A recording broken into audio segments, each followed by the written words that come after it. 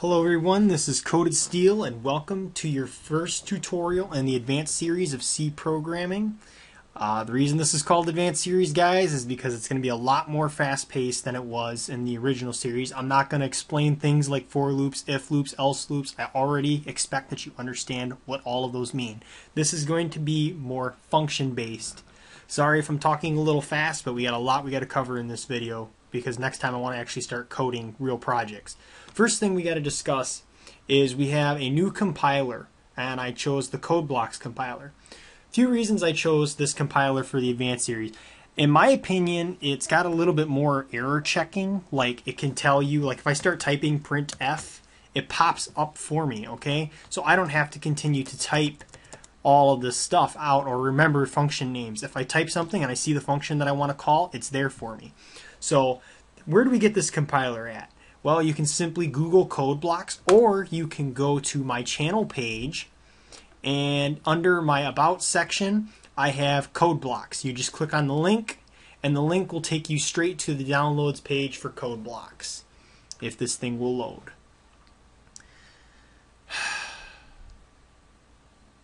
Okay, finally. Alright, then you guys just click downloads and it's there, and you basically click the download the binary release and it will download it all for you. Or you can simply Google it, whatever else. The other thing I need to note is for this series we are going to need the user functions. You guys don't need to have CodeBlocks. You can continue to run the dev C++ compiler if you want. But we probably will come to a point in the series where you're going to need the CodeBlocks compiler. Because when you start a new project in CodeBlocks, it asks you a bunch of stuff about console applications and whatever else, all this stuff. So the first thing we need to do, now that you have the compiler downloaded, is you need to go in and you need to start a new project. So I'll show you guys how to do that. We're going to say new project, and then you would type, or you would hit console application. And basically what that will do is it will set you up similar to this. It's going to set you up with some stuff in main like return 0. It's not necessary to have the return 0, but you can leave it at the bottom because main is supposed to return 0 by default. So that situated, all of this other stuff on here, you don't really need to pay attention to it. You guys can see you got MATLAB projects, all this other stuff, microcontroller projects. We're not interested in any of that stuff as of this moment. WinG32 GUI. Okay, so you can create all kinds of graphical user interfaces. We're not interested in any of that stuff yet because we're not that advanced. So we're going to stick with the standard console application. You guys would click there and it will basically open up a file that looks like this. And you go under your tests, sources, and boom, there's your main.c, and you open up your main.c. And that will take you to this. There might be a few things in this main like return 0 or whatever else. You guys can delete that stuff.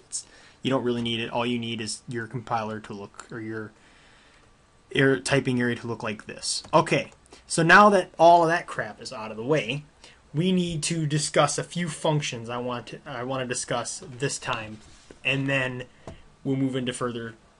We're going to move into our user function stuff in the next tutorial. First function we need to cover is I want to cover fprintf and fscanf and all of this other stuff. So what is fprintf? It stands for file print format. Okay, so you guys remember printf was print format. You know, basically you could type printf and you could format a variable a way you wanted to format it. Well, fprintf prints to like a notepad file, like this. It prints to a notepad file. So I'm going to show you guys how that works. We can print something to a notepad file. So the first thing we need to do is type file. Okay, and it even pops it up for you, which is beautiful. And then we type character and whatever we want to name the file. I'm going to name it file Word. Okay, then now what we need to do is we need to do something. We need to take this word that we declared, our variable name, and set it equal to fopen. And what are the parameters inside of fopen? Well, what we do is we take the file name, whatever we're going to name the file, which I'm going to name it word.text or something like that, I think will suffice. Then we put a comma, we put W+. What does the W+ stand for? W plus means I want to read and write to this file. We're not concerned with the writing part because all we're going to do for the moment is read. Or I'm sorry, we're not concerned with the reading part because all we're going to do is write for the moment. So now we're going to do fprintf, and we're going to print to the object word, and we're going to print out hello, my name is Billy. And then if we build and we run this,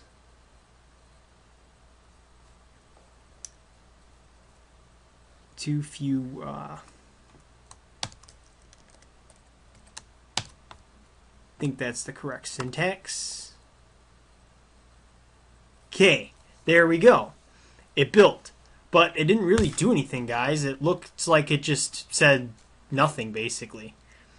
So how do we know what it did, or what did it do? Well, what we do is I'm going to go into my computer here, and we're going to go under my docs, my documents, all through all this stuff, and test is the name of my project. In here I have something called Word. If I click on the Word file, hello, my name is Billy. Guys, how did that happen? How did we get that stuff into this file here? Well, it's fprintf. Fprintf did that for us. It allowed us to put that info in there. So that is something we can use now in the future to put something into a file. Another thing we can do is called fputs. I don't really need to cover this, but I'm going to anyway. What is fputs? What is the difference between fputs and printf? Well, fputs will do the same thing, except for the fact that I goofed with fputs.